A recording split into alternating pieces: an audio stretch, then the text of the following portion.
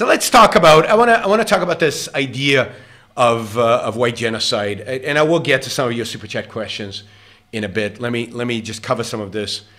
I do want to get to the concept of white genocide. I want to get to the concept of white replacement, which even people like Douglas Murray talk about, and I want to also link it to some of its historical roots of where it actually comes from.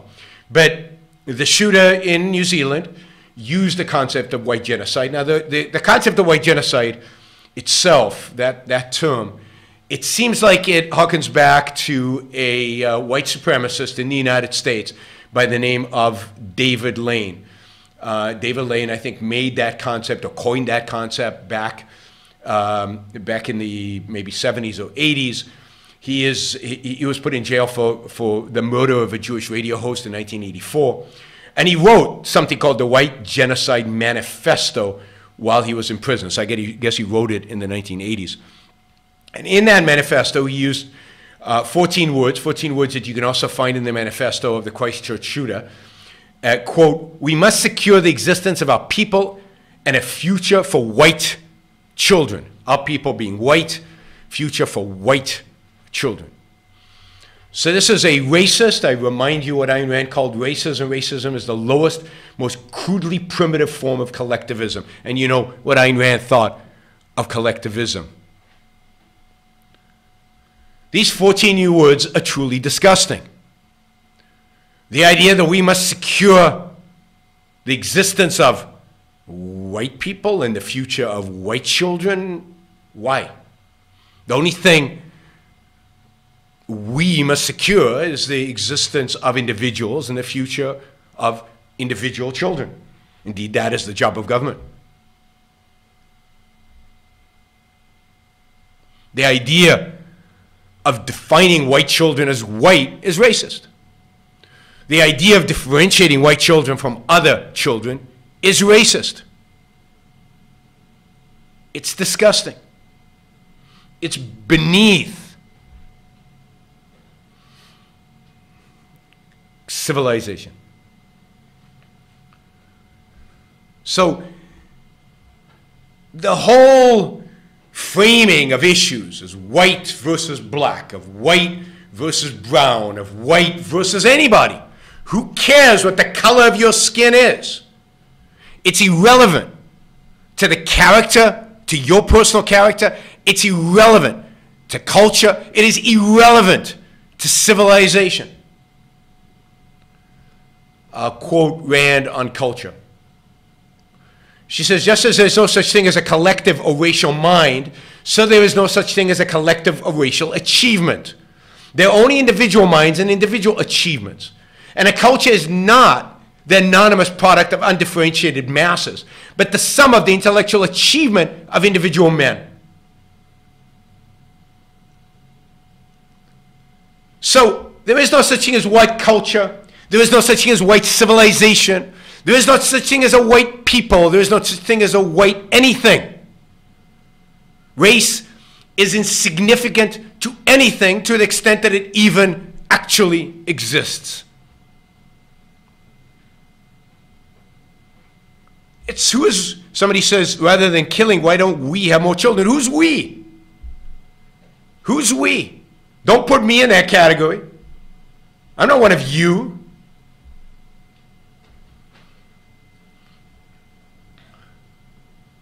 So this idea of white genocide is an idea that whites are being replaced in the countries of their origin, or the countries of their where they live, or where they are majorities. Now they use the term genocide, even the genocide. What is genocide? Genocide actually involves, right, murder on a mass scale. It's a term to describe violence against members of a national, ethnic, racial, or religious group with the intent to destroy the entire group. Again, it's a term used to describe violence against members of a national, ethnic, racial, or religious group with the intent to destroy the entire group. And yet, What is the violence here? The violence, we are told, by those who argue for white genocide. And the first time I came across white genocide, it was used in the context of supposed violence against whites, with the idea that whites were trying to be exterminated. And this was the term was being used with regard to South Africa. That's the first time I came across it, although, as I said, it's been used since the 1980s, not to refer to violence, but to refer to actual immigration, to what do you call it, mixed marriages, to those places where, you know, people who are not white were entering in, were coming in and diluting the whiteness of the area of the nation. In South Africa, it was referred to in terms of violence. But even there, of course, it was massively exaggerated. It turned out that the stereo was just untrue. You know, I know quite a bit about South Africa. I still have family there. Both my parents were born in South Africa. I visited South Africa many times. And, you know, I talked to people in South Africa, and I interviewed somebody from South Africa here on the show, an objectivist for South Africa. And while there were a lot of white farmers being killed in South Africa, there were also black farmers being killed in South Africa. There's just a massive amount of violence in South Africa. Almost most of that violence, a predominant majority of that violence, was black against black violence. So even the claim of white genocide with regard to South Africa was a mindless exaggeration motivated by a racist agenda. South Africa has real problems, and South African government is in the process of destroying their country completely, right? Destroying their country completely. But, you know, the claims of genocide were just unfounded when they were made. Now, genocide is applicable not just to violence, we are told, but to acts of immigration. Part of the problem of having Latinos, South Americans, Central Americans, Mexicans immigrate into this country is the fear that there will be fewer whites here. Again, watch that, I can't remember the guy's name, but watch that interview I did about immigration with this commentator who claimed that America needed to be a white nation and that immigration was going to destroy its whiteness. Its whiteness.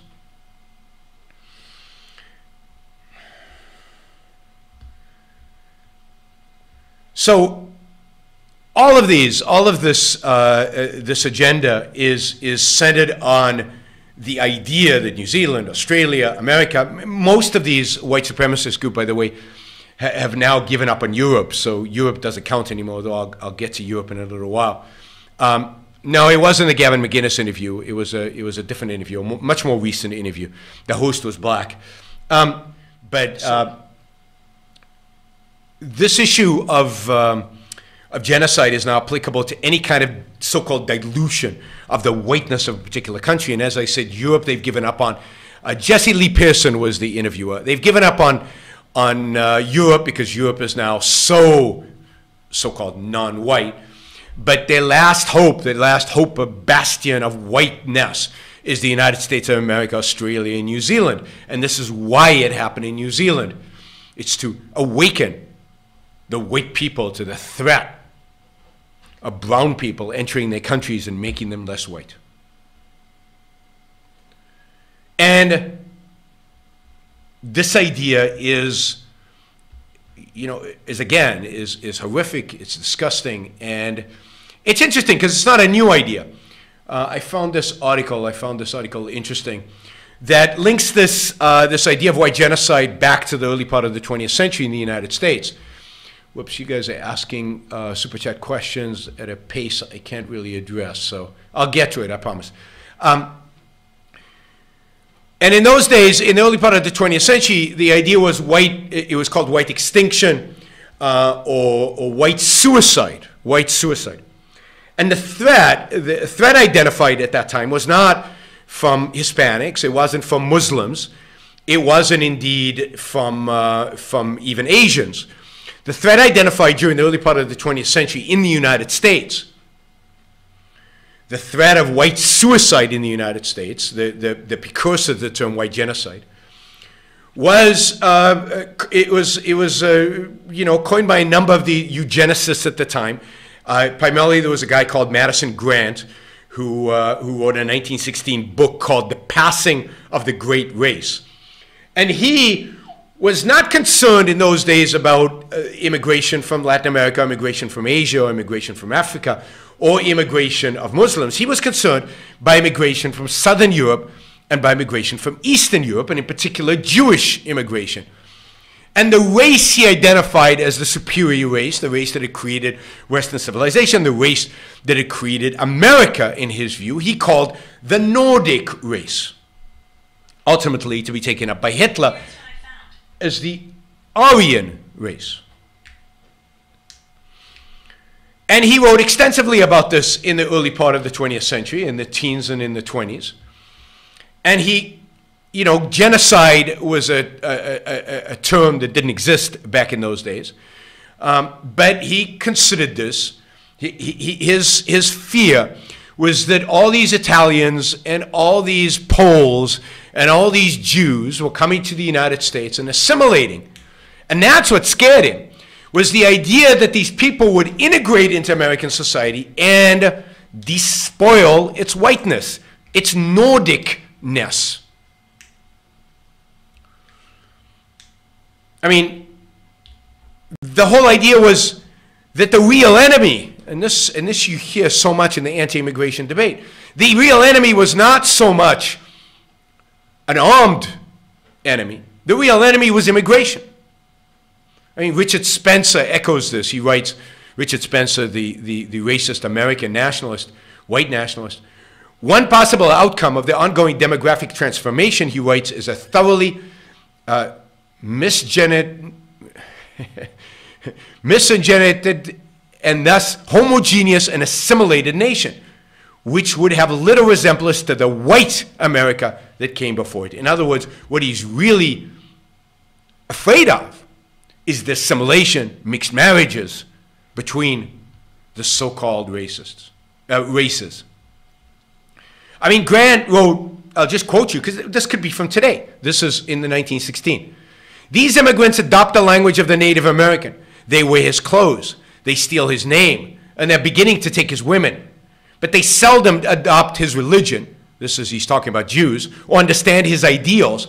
And while he is being elbowed out of his own home, the American looks calmly abroad and urges on others the suicidal ethics which are exterminating his own race. Or, he writes, we Americans must realize that the altruistic ideals which have controlled our social development during the past century and the maudlin sentimentalism that has made America, quote, an asylum for the oppressed, are sweeping the nation towards a racial abyss.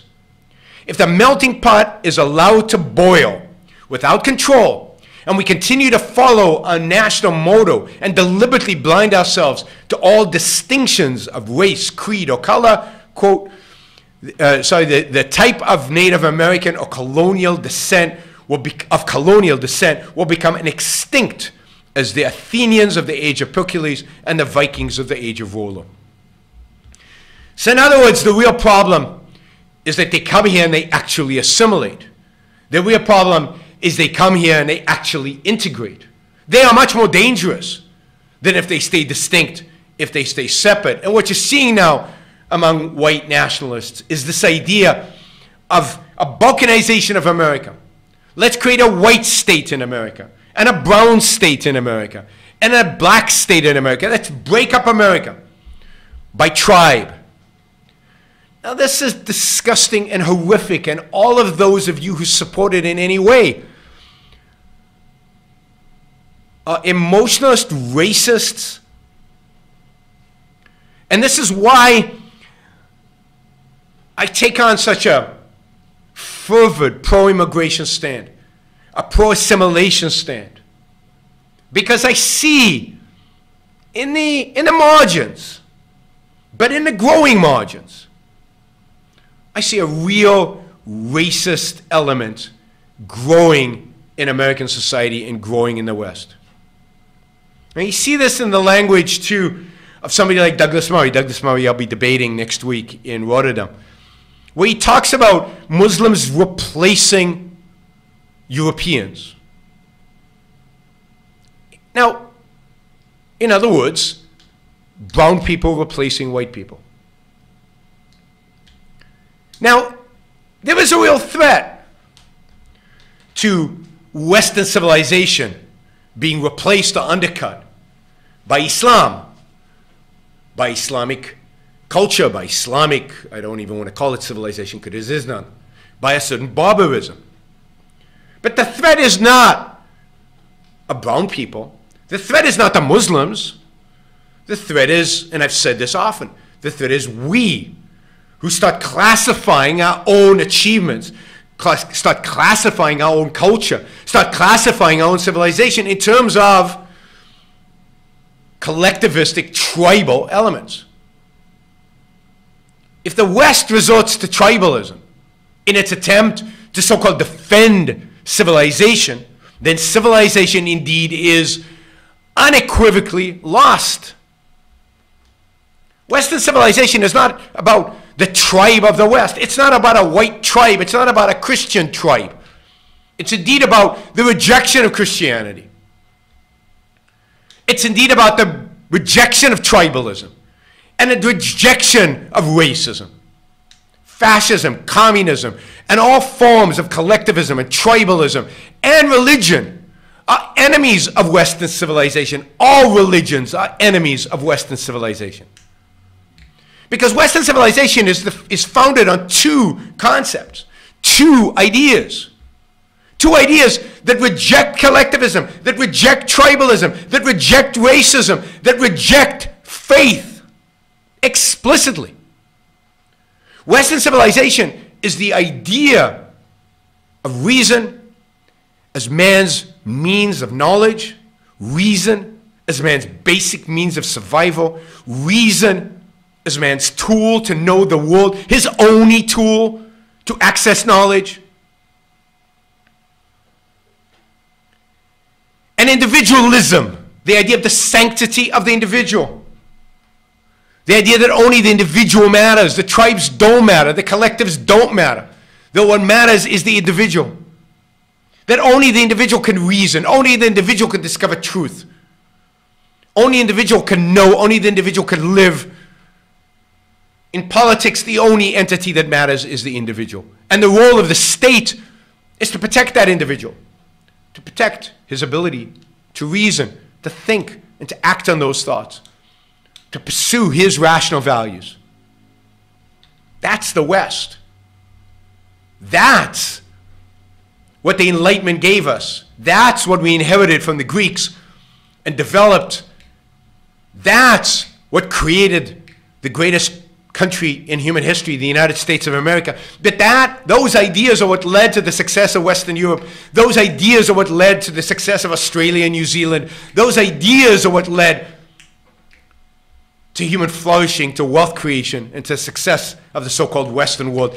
That is what Western civilization is. And it has nothing to do with the color of anybody's skin. It has nothing to do with their religiosity. Indeed, to the extent that we still hold on to religion, it's to that extent that we betray those values of Western civilization.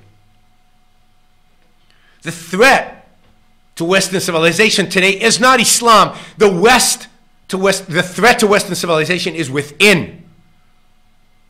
It is the racial politics of left and right.